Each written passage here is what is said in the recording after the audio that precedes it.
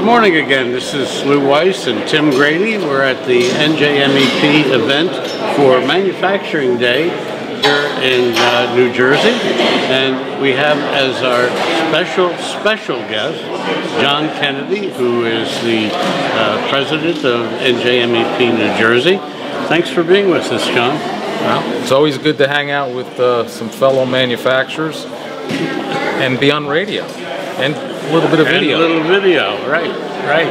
So, tell us about today. What's going to happen? Well, today's National Manufacturing Day, every year, number 7. And we have over 500 guests coming.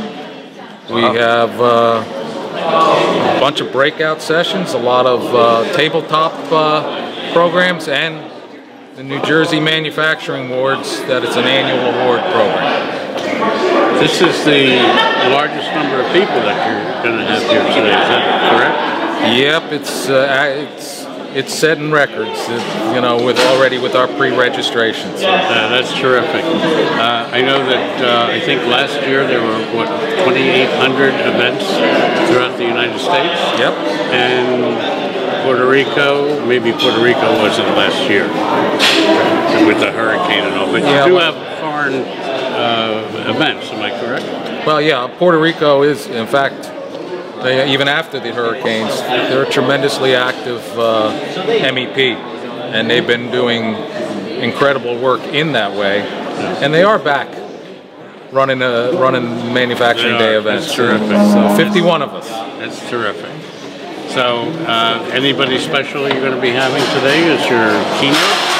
We have Tim Sullivan, who heads up the EDA in New Jersey, and Rob Asaro Angelo, who is our DOL commissioner, and we have the Manufacturing Caucus, which is a legislative, bipartisan, bicameral group, and they're doing a heck of a job trying to work with an industry that needs support. Right.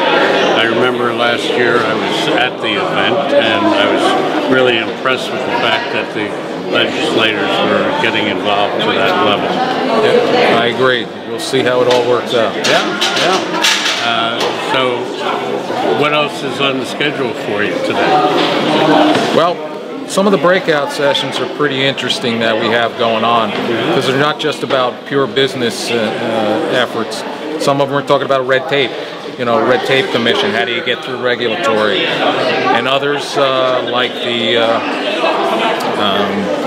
tariff conversations, because as you know, being in the metals business, it impacts us. And we need to make sure that while I understand the need for tariffs, I understand that we've got to not hurt American companies. So.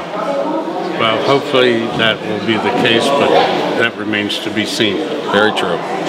So I know you have a long day ahead of you today, so I appreciate you sitting here for a few minutes with us, and we'll have you up on our website as we have in the past years, and thank you for sitting with us for a couple minutes. Thank you. Thanks. And by the way, congratulations. I understand that you're a Boy Scout for 50 years.